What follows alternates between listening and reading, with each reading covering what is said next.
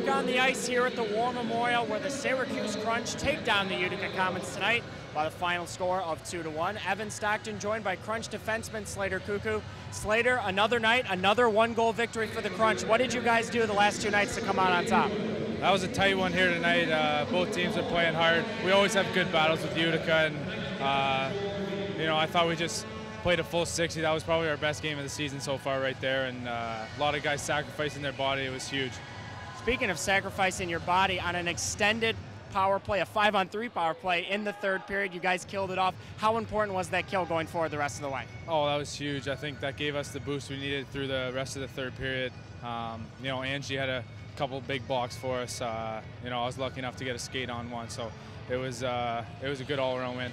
What kind of, mojo and psyche does that get on the bench when guys are blocking shots like that, sacrificing their body for the team? It's huge. I think it's as big as a goal would be, just showing that guys are willing to do that. It's a big thing, and we're going to have a good night here tonight. Finally, speaking of that good night, you've only got a couple more days, another home game on Wednesday. What are you going to do to rest up until that point, try to get the legs back? We'll probably get a day off there tomorrow, so we'll rest the legs, and then a couple light practices Monday, Tuesday, and then get ready for Portland here on Wednesday. Slater, thank you very much. Thank you.